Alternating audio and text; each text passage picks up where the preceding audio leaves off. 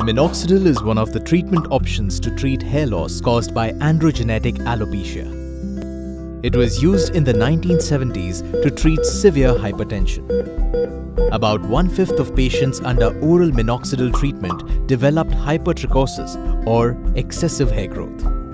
So, a topical form was developed in 1987. It was approved by the FDA as the first treatment proven to stop hair loss from androgenetic alopecia. So what does it exactly do? Minoxidil dilates your blood vessels to increase blood circulation to your scalp.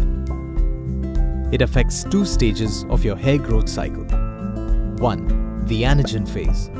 This is the hair's growing phase when the hair is pushed out from the root. Applying minoxidil makes miniaturized follicles larger and may extend the length of the anagen phase. 2.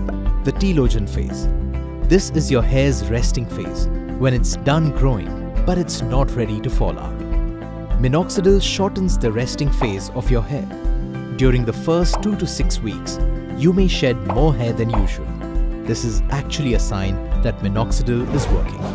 If you decide to stop using minoxidil, you may lose the regrown hair. So the continuous routine of twice daily application is required. Apply once in the morning after your bath, and once in the evening, at least an hour before you go to bed. You need to wash your hands completely after application and prevent it from spreading to the eyes, face, and other sensitive areas.